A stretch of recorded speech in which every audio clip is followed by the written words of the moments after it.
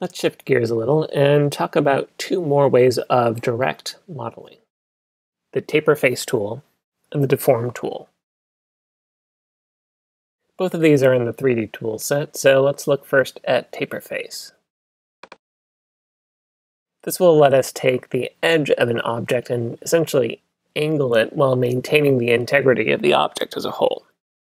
There's two modes here, and these modes are relevant when we're dealing with tangent faces. So there's actually multiple faces on the side of this. And we can decide if we want these tangent faces that seem like they form a smooth surface together to behave all together or to be individual. So let's do the first mode. First we select an anchor face, so let's do the top. And now the face we want to edit, and because all of these side faces are tangent, these are all going to taper together. And you can see by the preview we can taper in or out. Looking at the other mode, again we'll select the top as the face to taper. And here we can select an individual side. I'll select this face. And there's no preview, so it's impossible to just taper this out, but we can taper it in. Something like that. And depending on what side we anchor, this tool has a different effect on the object. So the other tool is the Deform tool. And this has a bunch of modes. We can twist, we can taper, we can bulge, and we can bend. And each of these modes can be symmetric, going to the top and the bottom. And it could be a finite length, or it can be continuing the shape of the object. So this is an example of bulge. First we identify an anchor point, and then the direction of the bulge, and then how much we want to bulge. Symmetrically bulging will go all the way around. Asymmetric will go in one direction.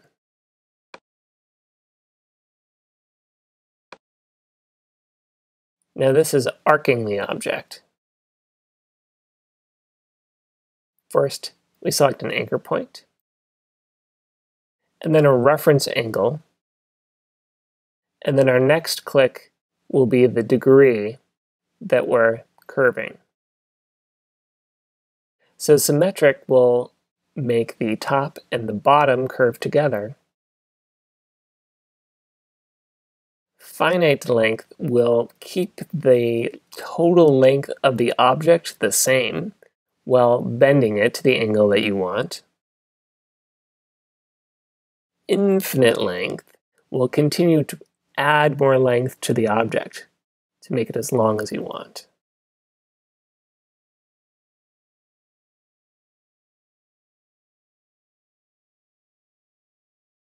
And with these tools, we can get some really interesting shapes. So this applies a taper and a twist.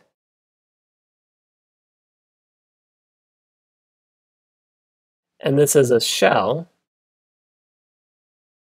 that's curved slightly, and then just has some holes punched in it. So one thing to remember about Deform is you can actually work with multiple objects at once. So let's look at a twist with all of these. So we'll go to Deform, Twist Solids, and now we want to select the object to twist. And just holding down Shift allows us to select all of these objects. Now, the other thing to remember is that the center of the twist doesn't have to be on one of the objects. So we can twist all of these together. So I'm going to set the center point to the middle here, which happens to be the center of the page. And we're just defining our starting angle. And then we can twist these around as many as we want. So let's do a 90-degree twist here.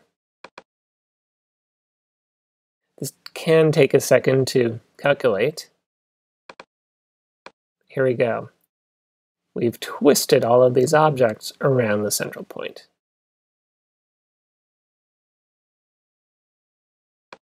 Go ahead and take a minute to go through all of the various modes of the Deform tool and see what you can do.